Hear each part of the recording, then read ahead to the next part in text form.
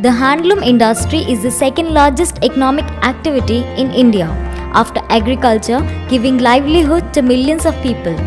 But with the relentless march of mechanization, this beautiful hand-woven craft on loom is at jaws of death.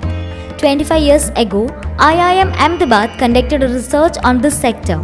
For Indu Menon, one of the research team members, the project gave an insight into the sorrowful life of women weavers. 25 years after, she saw them again. This time, after her retirement, their lives had become more pathetic. Many were living a life of abject poverty. Indu Menon realized the scope of a social entrepreneurship in the industry when she envisaged that a fabric made with craft and dedication will enhance its longevity and grab the attention of customers, especially foreigners. She was hell-bent on reviving the industry. If you look around, Kerala handloom has only two staple fabrics, thorthu and the munda. That's when we found that even the munda, if you look at it, the Kerala sari, Kerala munda, how much there's only this much that it can be taken to, because that's only worn by Malayalees.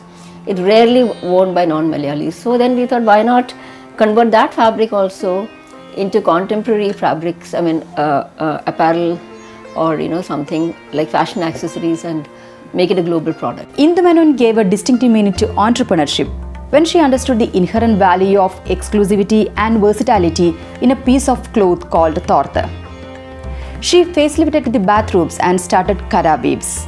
And Kara today is the emerging apparel brand in United States of America. Because of the very virtue of the weave, it is a era thorthu, they call it. That means 2 strand by 2 strand is a basket weave. So the absorption and desorption of water is very high. It can absorb water very fast and it can dry also very fast. So the biggest USP is that it absorbs very well, and secondly, it consumes I think 1/5 the water of any other towel, this Turkish towel, to wash. Storage space is less. Kara makes and exports hand-woven product from coasters to cocktail napkins to the US and other foreign markets. It's a nursing scarf, where made of thorthu, where the mother can put it around herself while feeding the baby, and after feeding the baby, it can be twirled around and put like a scarf, So, and it can be also used like a sun cover. So, and what we did was, whatever use of thorthu we saw in Kerala, we just made it contemporary. Between we have table napkins, we have kitchen towels, we have aprons, then we have bathrobes. Apparel, we have kaftan, we have simple tops.